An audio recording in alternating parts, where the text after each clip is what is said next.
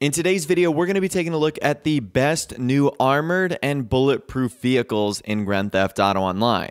So far, Rockstar have added 3 amazing options into the game: the Speedo, Mule, and Pounder Custom. Now, what's unique about all 3 of these vehicles is Rockstar specifically made them for business deliveries going out of the nightclub.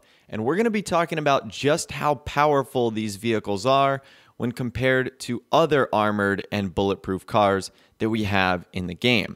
So let's start with the Speedo first. The Speedo is unique because it actually comes free with the nightclub. It's one of the only vehicles you don't have to pay for in this update.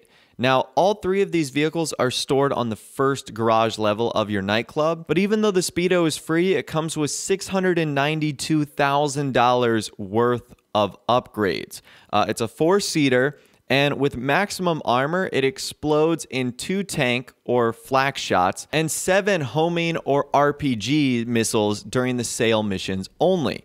That's the thing you need to know about these vehicles we're going to be talking about today. If you just take them out in free mode, they actually don't have the same armor capabilities that they do during the sell missions. During the sell missions, they are way more powerful than what they are in free mode. Another thing the Speedo Custom is immune to in sale missions is getting locked on. When you're doing a sale mission, an oppressor can't lock onto you, a deluxo can't lock onto you. That is incredibly awesome. It can also have a mounted MG, a remote 50 cal, or a remote minigun. It can also have proximity mines as well, but as you'll see throughout this video, I don't put proximity mines on once, because I always honk the horn and I end up dropping one at my feet and blowing myself up.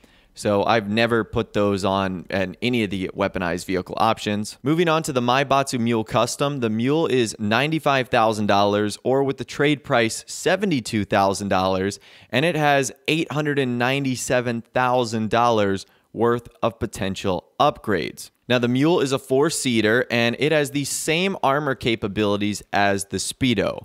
It will explode in 2 tank or flak shots, and then 7 homing or RPG missiles in a cell mission only. Again, in free mode, it's going to be very weak. 1 missile will destroy it, but we're going to be talking about the cell missions here. Now, it has the same lock-on immunity that the Speedo has during cell missions. It has a little bit more weaponry. It can have a mounted MG or mounted missiles, as well as a remote grenade launcher for the passengers. And it also has the proximity mines as well. And last but not least, we've got the MTL Pounder Custom, which starts at $320,000. Its trade price is $241,000, and it has $977,000 worth of upgrades. Now, this one is by far the most unique, and I would say the best. So it is an 8-seater, which means if you are selling with a motorcycle group, you can fit all 8 of your group members in the same vehicle. With maximum armor, it takes 2 tank or flak shots to explode, which is the same as the other 2.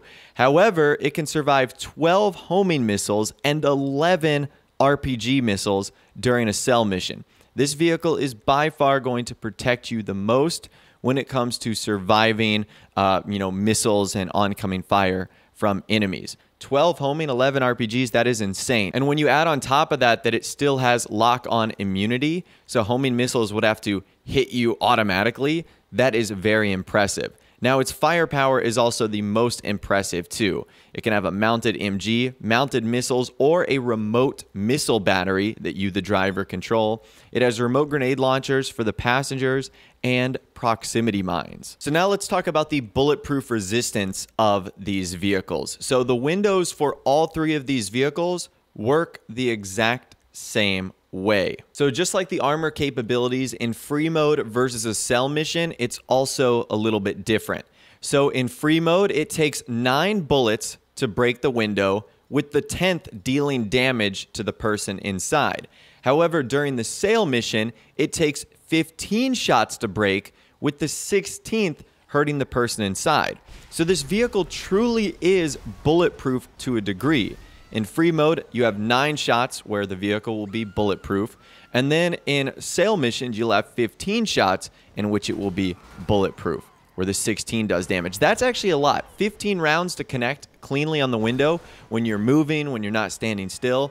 It's actually really tough for someone to get inside and do damage. So these are very bullet resistant vehicles in free mode, but even more so during the new cell missions. So since these are weaponized vehicles as well, let's talk about the weapons included on them too, starting with the mounted MGs. So you get 2 guns, their range is 1,000 meters, and their fire rate is 310 RPM. It takes about 9 shots to kill, which is about 1.7 seconds for 1 line of fire, and the Pounder Custom has the best one of these against other vehicles. So again, this just goes to prove that the Pounder Custom is, again, probably the strongest option out of them all. Now, talking about the mounted missiles, you've got 2 launchers with a range of 545 meters. There's no lock-on. Now, the fire rate is 30 missiles per minute, which is not bad, and the missile speed is 426 kilometers per hour. Now, it's a relatively weak explosive, and you're only limited to 30 missiles. However, during a cell mission, there is no limit. You can fire as many missiles as you want. In free mode, though, you'll be limited to 30. What about the remote grenade launcher that the passengers control? It's 1 launcher with a fire rate of 32 RPM and a very strong explosive. If you're looking to blow things up, the remote grenade launcher is the way to go. What about the remote 50 cal? It's 1 gun. It has a range of 410 meters, a fire rate of 420 RPM, 50% damage to level 100 plus, 2 shots to kill, and can be done in 0.3 seconds. So the 50 cal, very, very powerful against other players. So this is a really nice option right there. What about the remote minigun? So the big significant advantage over the remote 50 cal is the fire rate. You now have a fire rate of 1200 RPM. However, your damage is much less. It's going to take 12 shots to kill, which is going to be around 0.6 seconds. However, the big difference here is it's much better than the remote 50 cal against vehicles. Because you have that fire rate, it's super easy to just pump a lot of shots into a vehicle and blow it up much quicker than the remote 50 cal, which is why I still think at the end of the day, it is the much better option. After that, we've got the remote missile battery, which unfortunately on the Pounder Custom can get this truck stuck under low bridges. So you do have to be careful about that.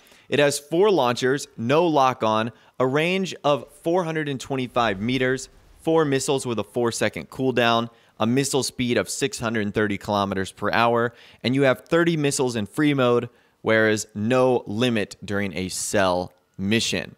So that's very powerful, although, again, you can get it stuck on bridges and whatnot. And last but not least, we've got the proximity mine. So the proximity mine is a strong explosive that is activated about 0.3 seconds from detection. So that's why I do not use them, because I always honk my horn, and it's obviously too late for me to get out of the way once I set them on the ground. Now again, some information on these vehicles, since you will be likely using them in cell missions only. The Speedo is used between 0 and 90 crates. The Mule is used between 90 and 180, and the Pounder is used between 180 and 360. So that amount right there will ultimately determine what vehicle you use for the cell mission. You don't get to choose when you're doing that. And of course, it really just does come down to personal preference at the end of the day. The Speedo is the quickest and the most maneuverable. The Pounder certainly has the most firepower. The Mule is sort of right in the middle. So you really just have to, drive them around in free mode to sort of get a feel for what you like. And then that way, when you go about doing cell missions, you can choose to either do smaller amounts or one big bulk amount, depending on which vehicle you like. Now, one more thing quickly before we end today's video. You probably noticed that you saw little wedges on the front of every single vehicle if you upgrade them to their maximum amount. And you might assume that it's like the Phantom Wedge, or, it's like the Armored Boxville. It has the ability to push things out of the way. It's really not the case. The wedge is almost cosmetic to a degree. So do not expect to be able to ram other vehicles out of the way like you can with the Phantom Wedge, or even something like the Vigilante or the Insurgent that has a really high stopping power. These vehicles do not. In fact, doing that is just going to slow you down, and because of their nature, which all of them are trucks at the end of the day, or vans, I should say, it's really hard to get that momentum going back up again. So don't rely on the wedges here. I really don't think they even help at all. And at the end of the day, they are just going to slow you down. And when you've got police and other people shooting at you, that is the last thing you want to have happen. But anyways, that's all the information I've got for you guys in this video today regarding the best new armored and bulletproof vehicles in Grand Theft Auto Online. Let me know in the comments down below which one of these is your favorite, the Speedo, Mule, or the Pounder Custom. I'd love to hear from you guys down there. Also, big thanks to a user on the Grand Theft Auto Online Reddit, Nitro Tom, for putting all this information together. I'll leave a link to his post in the description. It was incredibly useful, very detailed, and goes into really all the things you want to know. If you maybe missed something or forgot something, I'll leave a link to it in the description. But anyways, that's all I've got for you guys in this video today. If you did go on to enjoy this video, though, a like rating would, of course, be awesome. And also subscribe to my YouTube channel if you are new or you like daily GTA 5 videos like this. With all the way, guys, like I said, thanks so much for watching. Take care, and I'll see you guys in the next video.